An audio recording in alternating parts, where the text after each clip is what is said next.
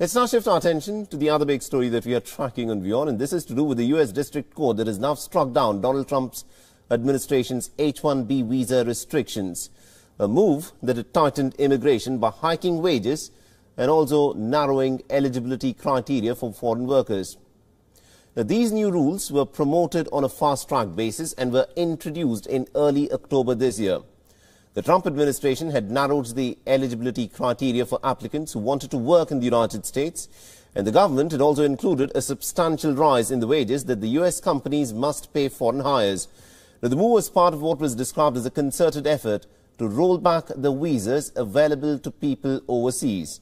The move was also seen as a result of high unemployment in the United States resulting from the pandemic.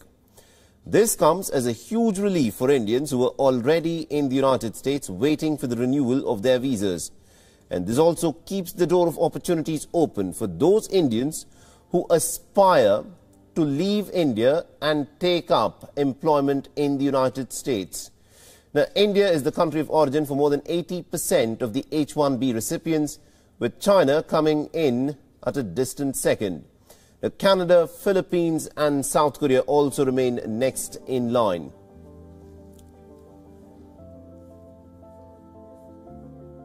Co-presented by Skoda. Simply clever.